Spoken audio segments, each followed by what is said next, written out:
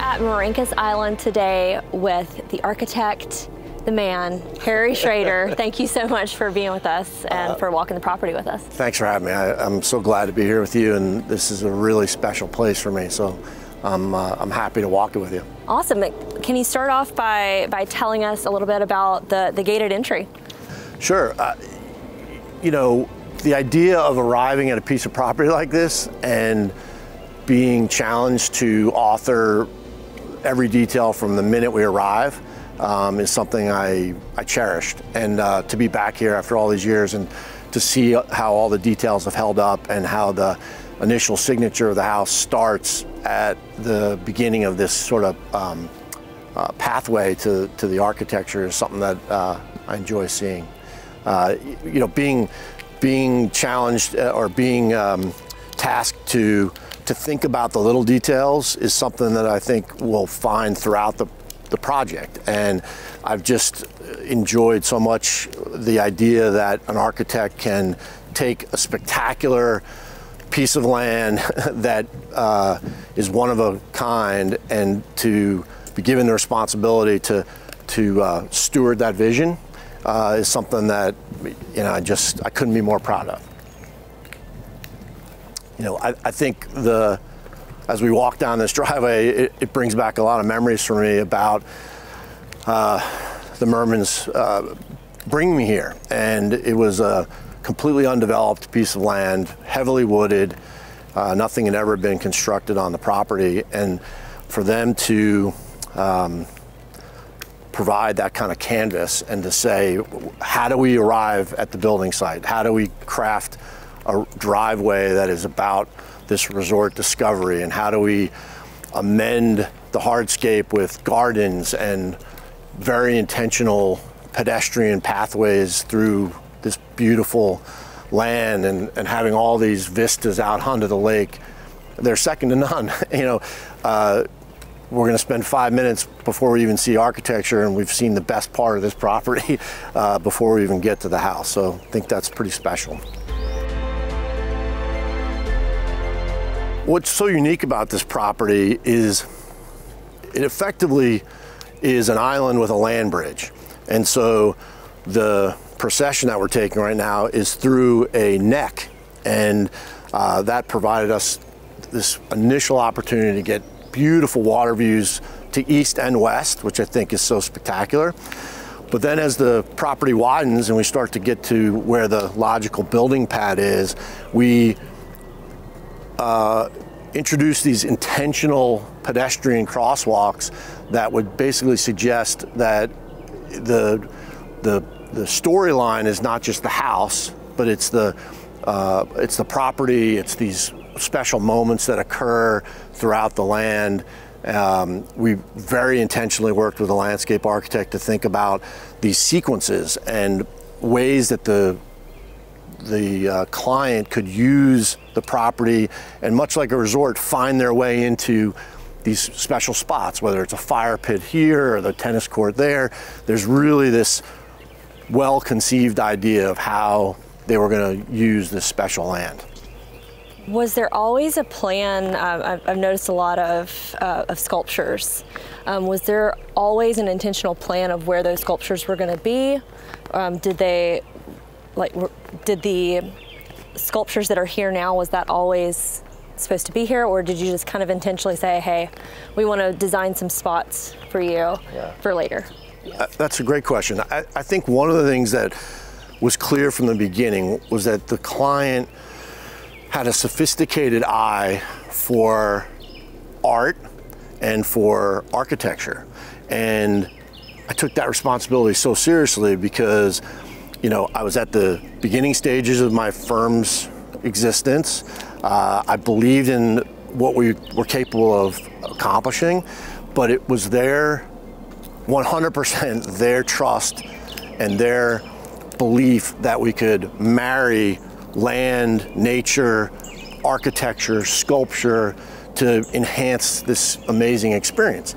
So to answer that question, I knew going in that they were collectors. I knew going in that they wanted to have these profound moments. And so when we laid out the land plan, and you know, for an architect to be involved in the land plan, not just the footprint of where the house is, but how are we going to experience the whole site, which I think is almost 5 acres, if I remember correctly.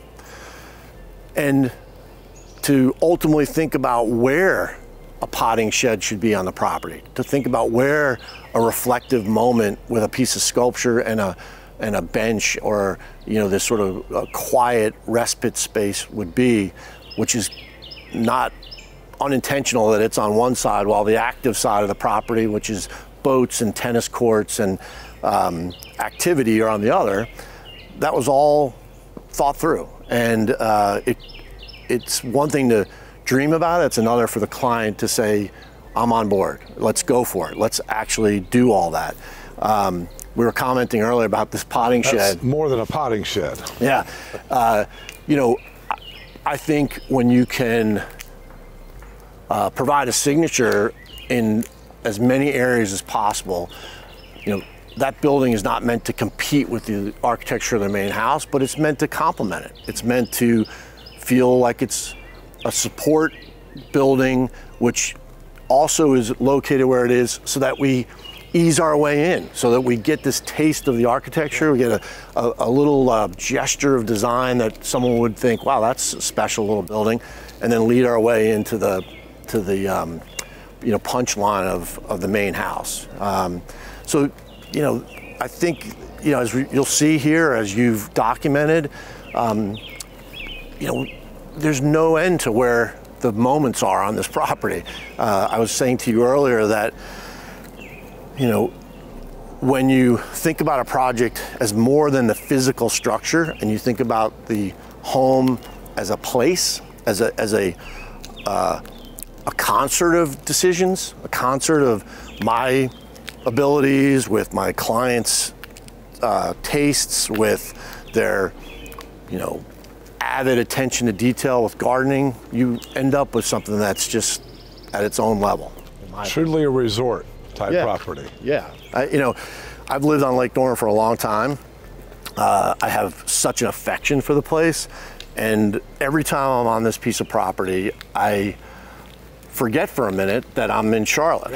I forget that we're just minutes away from our busy lives, because the goal of this place, even with their decision to title it as Merancas Island, was a very conscious decision to create a place that afforded them a true retreat.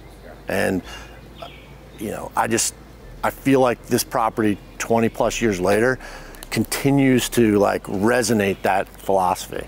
Mission accomplished. Yeah, thank you, thank you.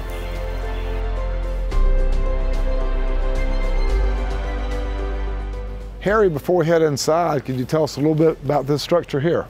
The doghouse? Yeah, that's sure. a doghouse? Yeah, that's a doghouse.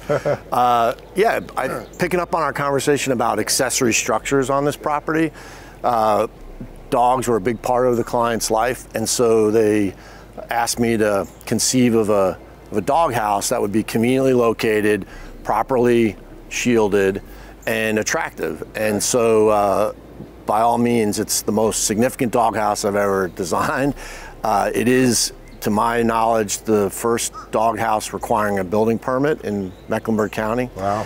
And you know, for me, even the littlest structure having the signature of the architecture of the house played a part in the overall vibe. And so you know, seeing it after all these years kind of makes me chuckle, because it's a significant little building. Pretty incredible. Yeah. Yeah. Another point I'll make is it's divided into multiple kennels, so they could, because the client was so attuned to other people visiting and having guests over, and so we designed it to where the stalls could be separated or joined depending on the temperament of the dogs. So they could bring their dogs. Yeah, exactly, which I think is hilarious. So thoughtful. Yeah, yeah. All right, let's head into the house. Sounds great. So the dogs get a separate space. You know the guests are going to have a nice place.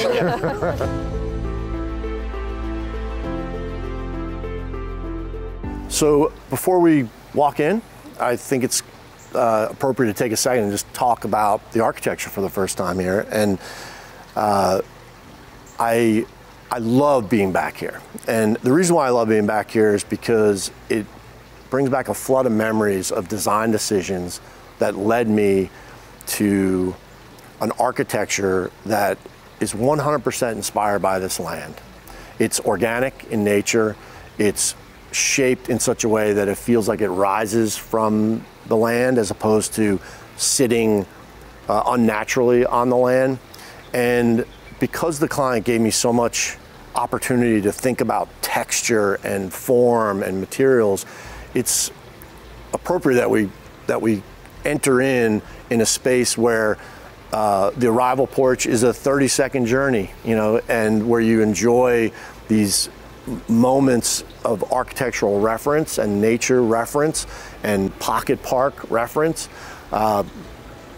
Undoubtedly, the use of stone laid by incredibly talented masons is pretty much the backbone of this architecture. Stone coming from the earth, holding up all the important elements of this house, which is traced through everything, and is inside, is outside, is on landscape features. Without really great rock work, we wouldn't be anywhere. And so this sequence of columns that lead us to the front door, carefully tapered, by the way, which is really a subtlety that I don't miss when I come back and see this house, is setting the stage for the interior of this architecture. So if we kind of head in this way, you really can see the intention of creating like this really graceful, wide, protected entry in a way where you want to pause for a minute. You want to check out the water feature. You want to see how the architecture engages with the garden space. You know, that water feature is a direct lead into the pool and its own sequence of water and stone. And while there's no doubt we relied heavily on the owners and landscapers to specify plant material, we did create these pockets so that they could enhance our architecture with softscape. And that plays a huge part into this process. This front door remains one of my proudest moments. It's beautiful. I'd never done a radius front door. I'd never done a custom leaded glass piece. I'd never done stainless steel hardware. And the chance to take the absolute moment where you go from outside to inside and make it something that exists one place on earth is something that I'll always cherish. I bet.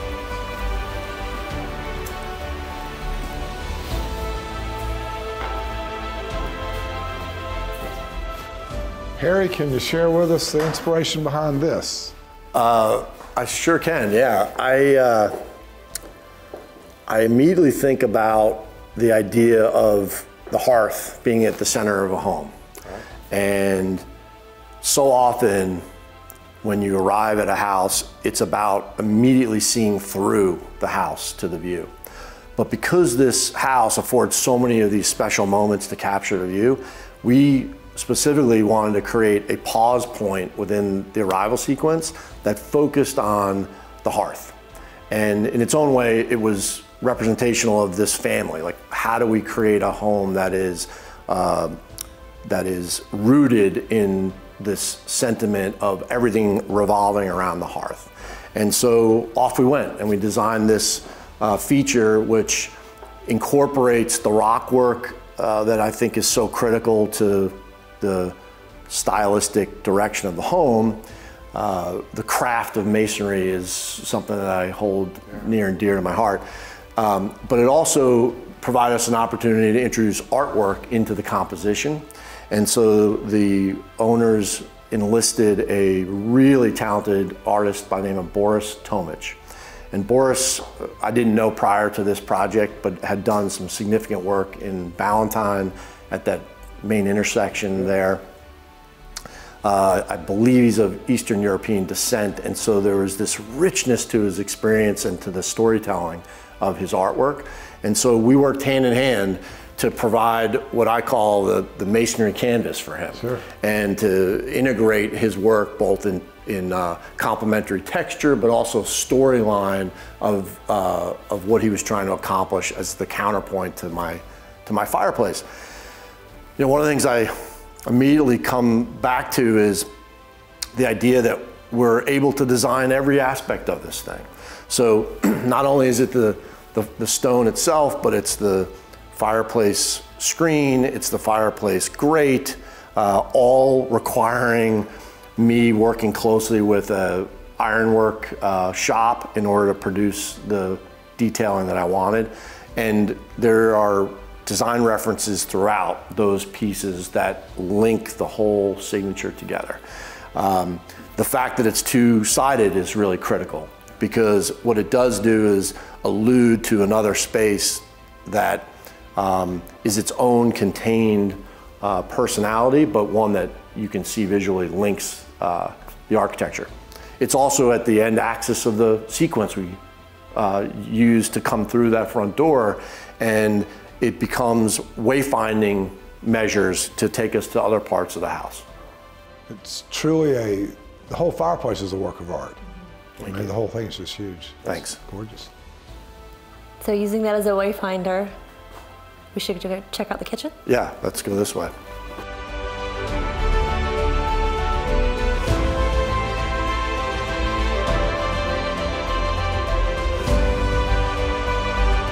Here, the kitchen's the heart of the home. Yeah. So what was the idea behind this kitchen and location and design?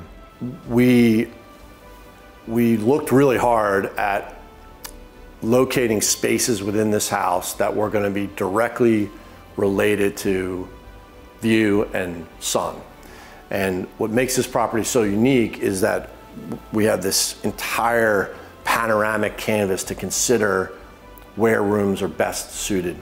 We felt like the kitchen on the eastern side of the house would set up a rhythm of activity and sunlight in the morning hours, which was important to the client. And as a departure point from sort of an internalized experience at that fireplace, we wanted you to have this visual release. And so much of what we see as we work our way through the kitchen and the family room is about expansive walls of glass that take us outside visually. And you'll find that oftentimes framing the views is as important as the architecture itself. And I think that's evident as we work our way this way. Off the kitchen, I've always loved this breakfast porch because it is a intimate living space, a year-round living space that allows them to bridge the gap between inside and outside, and to get outside for their morning coffee. And to know that they've used that, you know, almost every day means we landed it in the right spot. So I'm happy about that. We move our way around this second fireplace, which again was a chance to take a fresh look at a anchor feature, much lighter and airier than the last one we looked at, and yet it sort of serves as an interesting kind of moderator between the kitchen space and the family room space. You know, so often architecture today is about creating the most open plan possible, and I respect that and design that often. But this architecture was about a balancing act between rooms that held their own and continuity between spaces. So it's kind of connecting the two spaces. That's the end game, is to connect the spaces, but to use design features to give them their own sense of place within the house.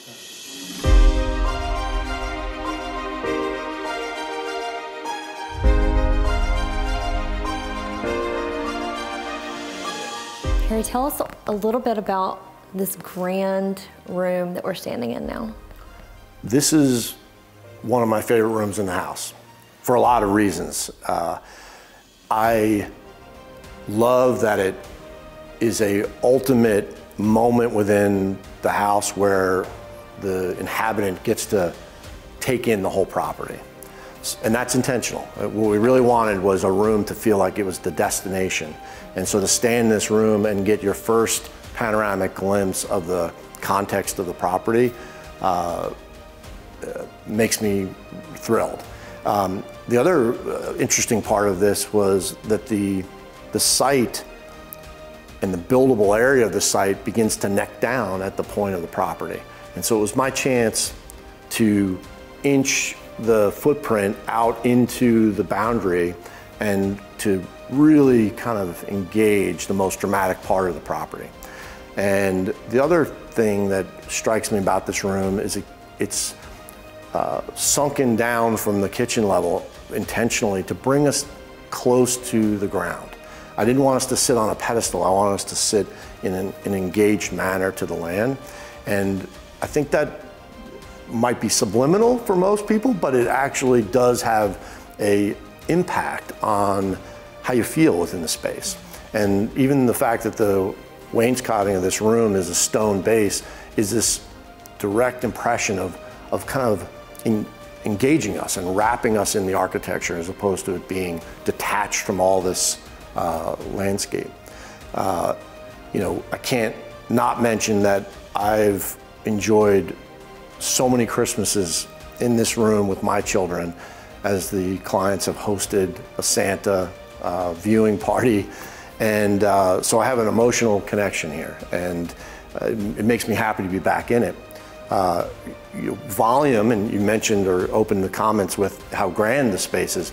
And grand for me is defined by physical size. It can accommodate a lot of activity. It also has a good volume to it, being almost 2 stories, or effectively 2 stories.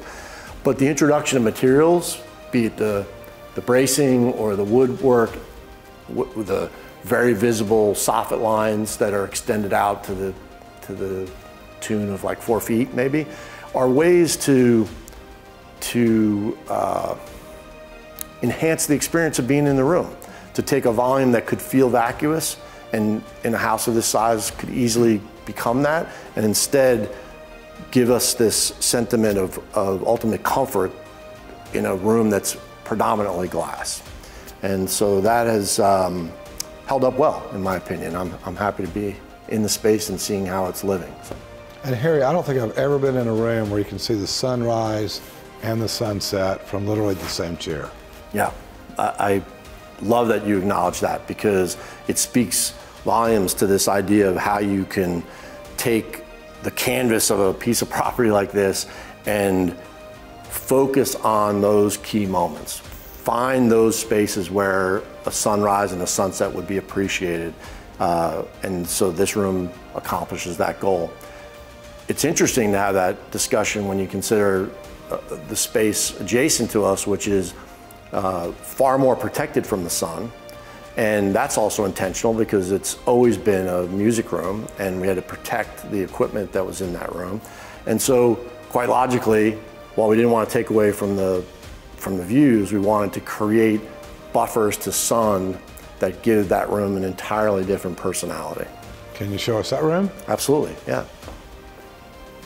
So I was thinking about this too, because I don't know how many, 10, maybe 12 different places we've done these things. And I was with Shed Brand, who's the leaded glass company. I still work with them to this day. And we were kind of reminiscing about designing this.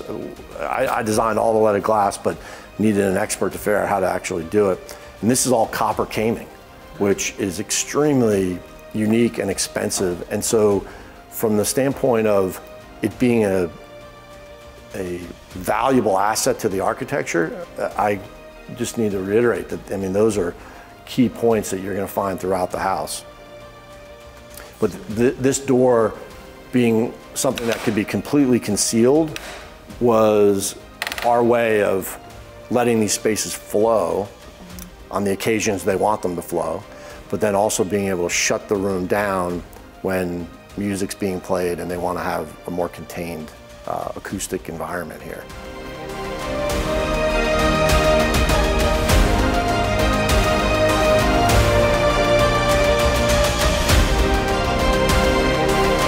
So the music room is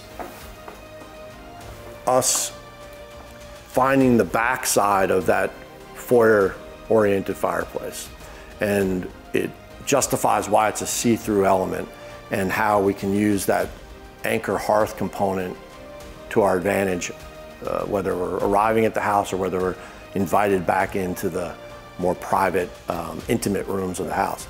And I love how substantial it is. I love how it's a counterpoint to the glazed wall to the view. And that's what good architecture should do. It should play both sides of maximizing the potential of the land, but also giving you a sense of comfort and warmth around key architectural features. Knowing that they were using this for music prompted us to consider a softer environment, a lower ceiling, indirect lighting, which creates a mood. It is heavily shaded, and so we use this opportunity to wrap a significant porch around this room, which protects the instruments, but also gives them another shaded component. We're westerly facing here, and so that roof line does a really good job of creating meaningful outdoor space that you're not baking in the summer months. And the fact that it doesn't have a dead end is critical for me too, and that there isn't a dead end within the floor plan, so that we can create these circulation patterns that are effective if it's 2 people or if it's 52 people. And I can say I've been here on occasions where there was that many people, and I loved seeing the activity flow that showed that we'd gotten it right. The effort to bring this one stone in, I mean, this house is built on slab. I don't know if you guys know that, but there's no crawl space here. But for the fact that we could drive heavy equipment on concrete, we would never have gotten that piece of stone in because it's several thousand pounds, and the only way to get it in was to drive a Bobcat in here and put that rock in place. She could have done that on a crawl space foundation. No, I don't know how we would have done it. Yeah, honestly. Wow. Wow, at what point in the process was this installed? Was it? It was far enough along that we would have had a really hard time if it weren't concrete construction. I think the masons were here for a year, and so we worked our way from inside to outside as the weather permitted. But once they mobilized to do this rock work, we procured that actual stone. Like we found the stone I wanted to use here and knew that it would be a crazy challenge to get it installed. Harry, where did the stone for this house come from? It's a... what type of stone is it? Or? Yeah, it's a field stone that, to my recollection, does come from the Carolinas. Carolinas, okay. The mason we used has done several projects for me over the years and is a long-standing, preeminent mason. And they used a big crew, and it was not just putting rock up, it was actually crafting the rock, especially since so many of the forms are angles. Right. So when you have an angled wall, they have to chisel the faces to that angle. And there's, countless areas where I challenged them to do that, and they cursed me often, but they are proud of it in the end. Proud of the end result. Yeah. Yeah, that's just spectacular.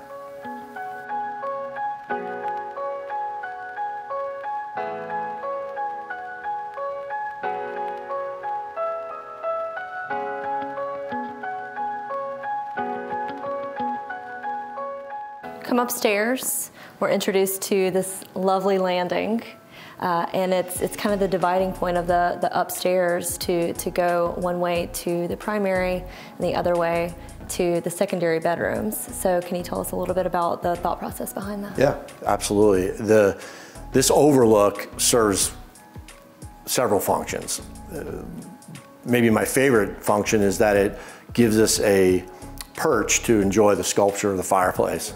And these railings are a fun exercise for me too, because we were thinking, why not introduce this dual wood vocabulary that you see throughout the house, whether it's built-ins, the interior doors, the cabinetry.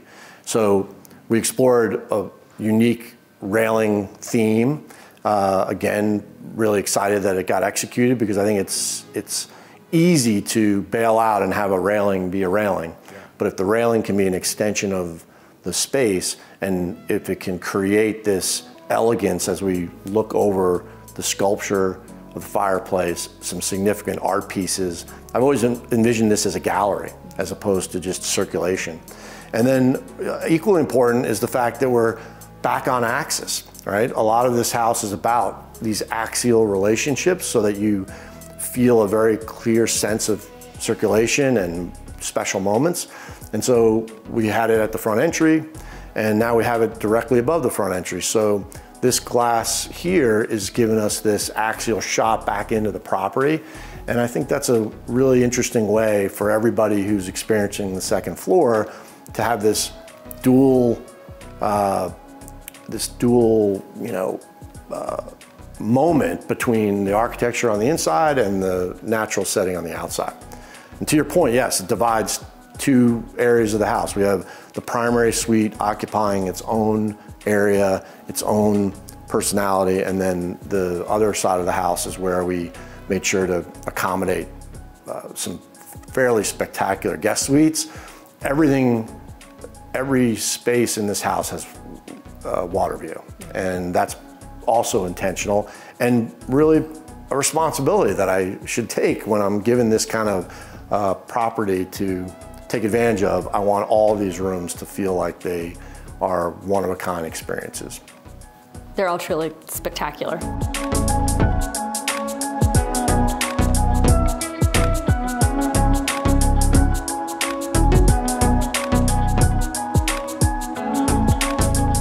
And we're in the primary owner suite now, Harry. Yeah, pretty special spot. Yeah. The opportunity to design furniture is on display here. You designed the furniture? I did. Did not know that. I did. They wanted a significant primary suite, but I also love that I can play a part in the experience of the suite, and that it's not just about a box that they furnish. And so a lot of very distinct effort went into creating a sense of a place here as well.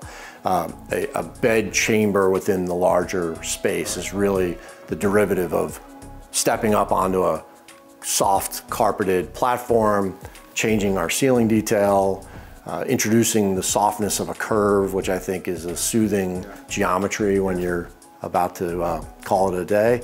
And then, this impression of what does it look like for the architecture of the bed to grow from the building as opposed to it being a separate furnished piece. And so I had another great time designing this unique thing.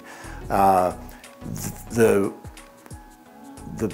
room is an eastern-facing room, and our sentiment always was, how do we start the day on the right foot, essentially? And so all this glass and a little overlook balcony, how do we give them those features to feel like they're really enjoying that resort setting? And I find it really interesting that this many years later, those decisions have held up aesthetically. I think the room feels well proportioned, it feels comfortable, and it doesn't lack for the drama that we set out to accomplish there. It's large but not overwhelming. Yeah. And this kind of softens it. It absolutely does, yeah. The elevated platform gives just a slightly improved perspective over the balcony to the water, and that's intentional too.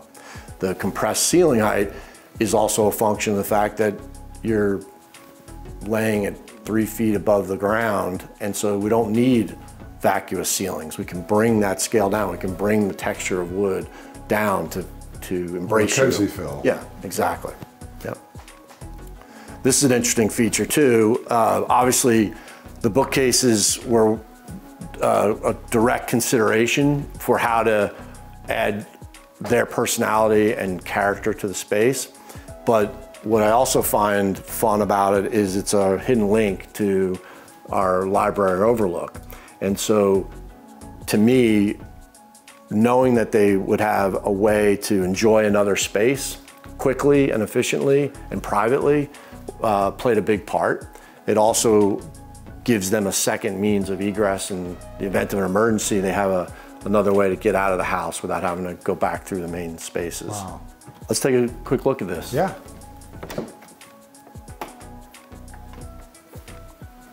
So this is a fun little discovery to be made off the master suite.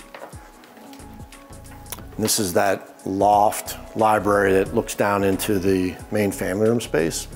And I love the chance to let people interact with the space at a different level, right? So we're now up in the rafters of this place. It's got a great overlook feel. It's got another more modest nook to find your way into a book and looking out at the lake. And so the owners were really excited about having this annex to their primary suite.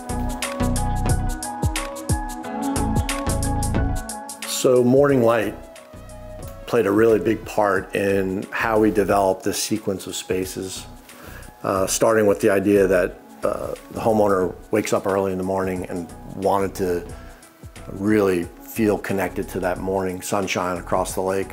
And so from this space, we created this very intentional resort style sequence of spaces that include dressing, closets, showers, so that it was very natural sequence from their bedroom space to the bathroom. But more importantly, we created a direct connection point to the exercise gym so that they could easily flow without having to go into the public parts of the house and use their gym. And then one step farther to take them from that gym down a back stair that leads to the indoor pool. So really all their morning activities are linked across this eastern facade of the house.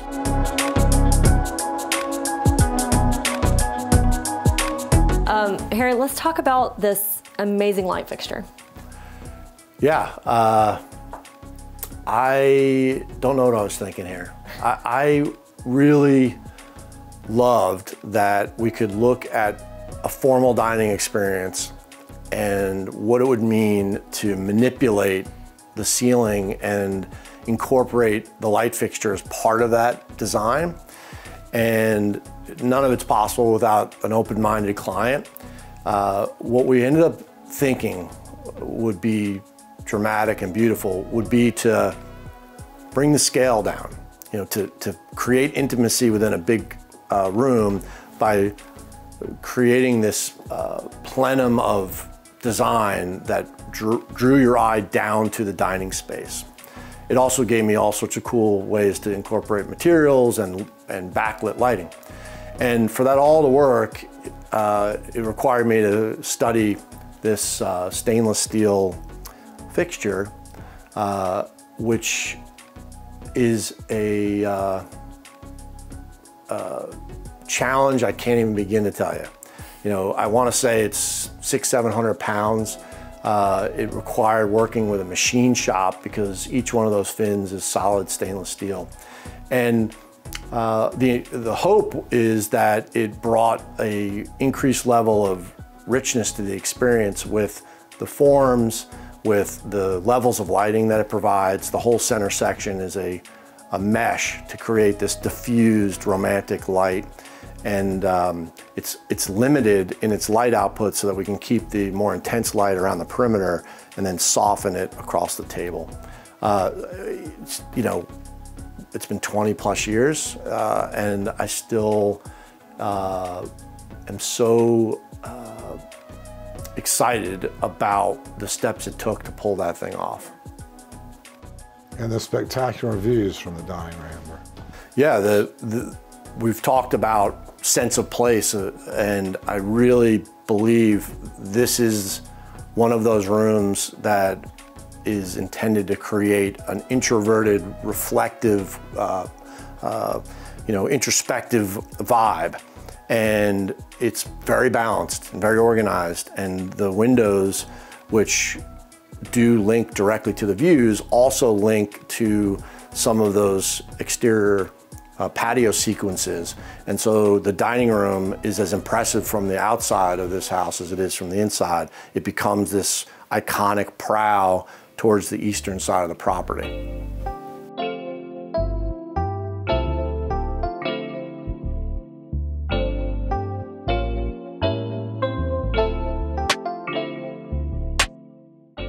Well, now we're sitting down in this comfortable pool lounge area. What was the thought process behind this room? We worked to create a space that was directly connected to the pool and function of the pool. A room that certainly capitalizes on this sense of overlook.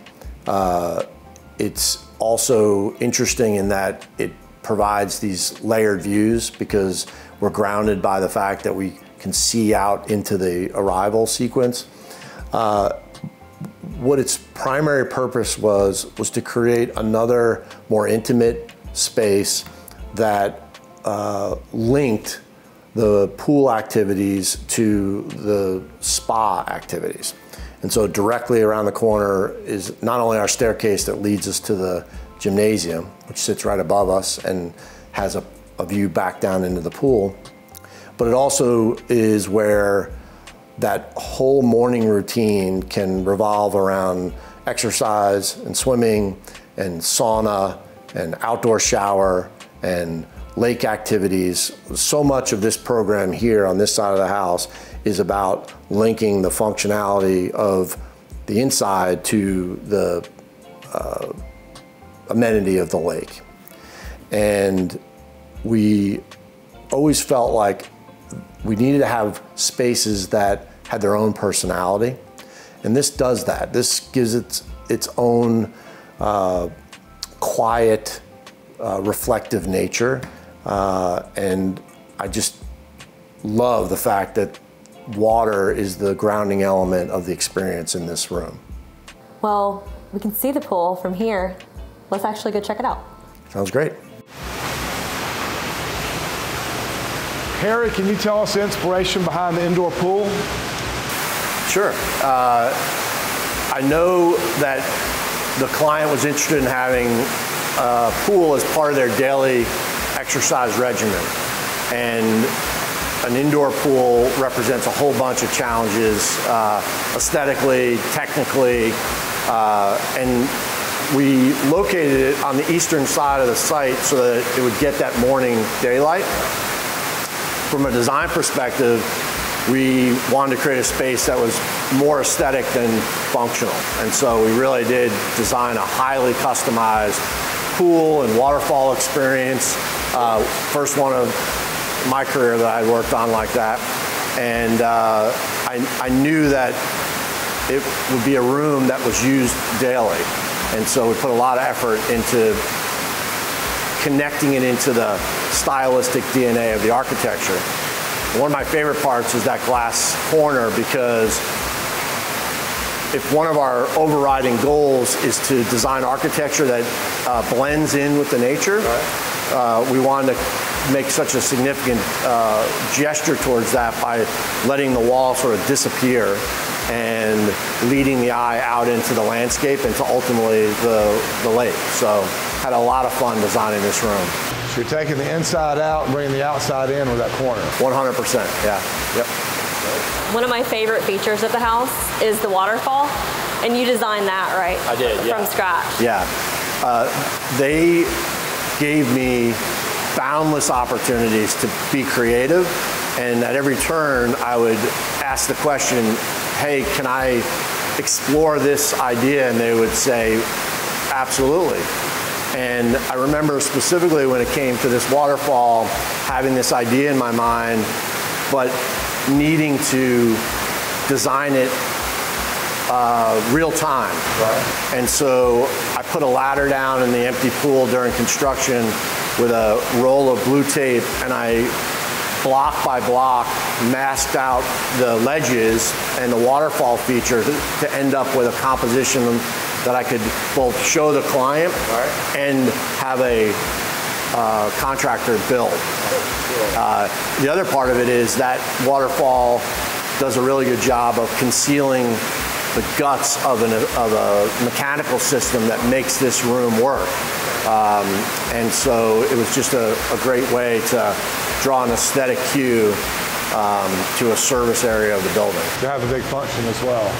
What's that? To have a function as well. Yeah, to have a function as well. And the other thing I find interesting about this space has always been how we relate to the arrival sequence, and there's a significant water feature outside, but I wanted there to be at least a symbolic gesture that that water outside was making its way into the pool itself, and that's where the second waterfall came into being.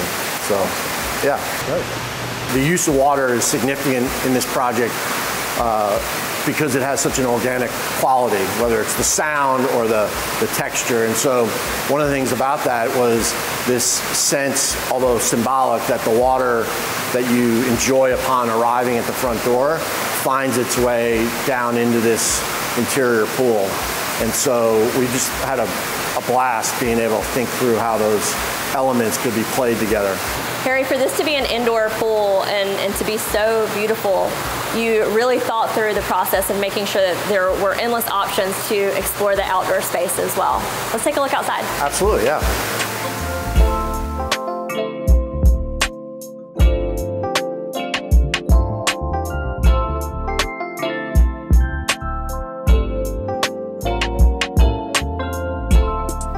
So I love where we're standing right here because it has such a dramatic impact on this transition between indoor and outdoor space. And this most significant overhang is this gesture towards like a tenuous relationship between this big structure and the site itself. And the glass corner, which was a feat of engineering to pull off, is the most respectful way I know how to link indoor and outdoor by taking that water's edge right to the glass and then setting us up for our connection to the land. Outdoor spaces, pockets of outdoor spaces that range from 2-person to 20 people are an integral part of the flow on the outside of the house. And this sort of Eastern setup links all of those functions, from the guest house and tennis court to the pool itself to the primary outdoor dining spaces to the boat dock. And so we really, I love that we're compressed underneath this roof overhang and feel this sense of connection as we make our way across the side of the house.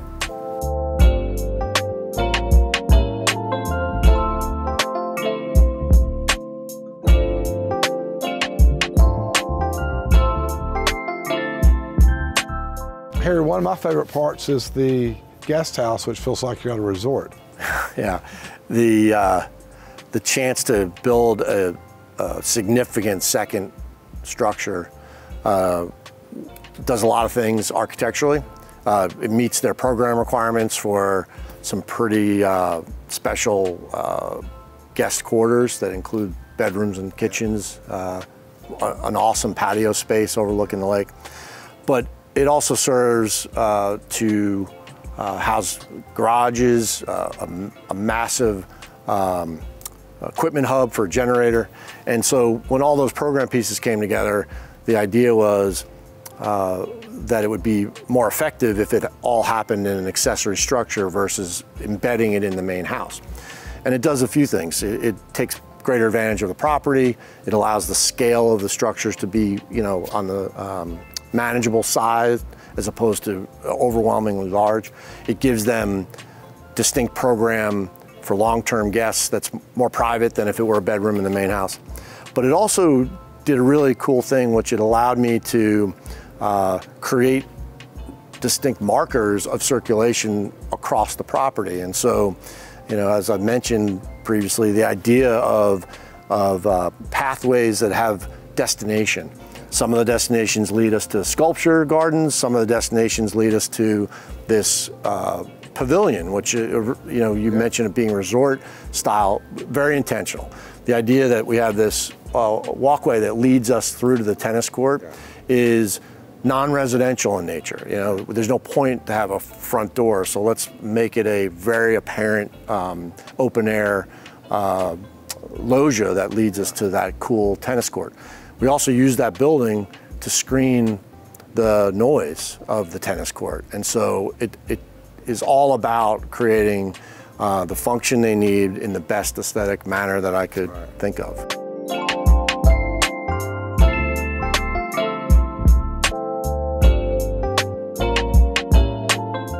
Harry, we appreciate so much you coming out here today to give us a personalized tour of Merancas Island and kind of let us see the behind the curtains and what it was like to be a part of such a special project.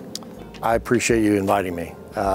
This opportunity to walk back through a house that has meant so much to me, not just as important commission, but also as a lifelong friendship with the folks who enjoyed it, but also the house itself. It's like coming back and seeing an old friend. And it's just incredibly special to spend the time with you and to reflect on some of the things that matter to me. And I really genuinely hope that it matters to the next family that decides to make this home. So thank you very much.